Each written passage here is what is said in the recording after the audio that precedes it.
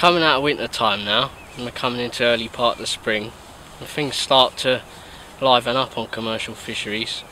And although the carp start waking up after winter, it's important not to get ahead of yourself and start feeding big pots of bait and forcing your peg before you sort of get a feel for what's going on.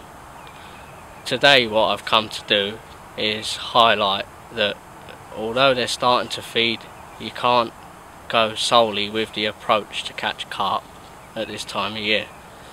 By this I mean catching a weight of F1s and silverfish to back those up while feeding 4 carp later in the day or catching them as you go.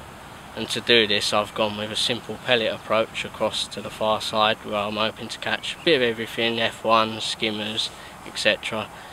And this would be done with a mix of micros and ground bait, fishing the expanders, and also on a short line at about 6 meters.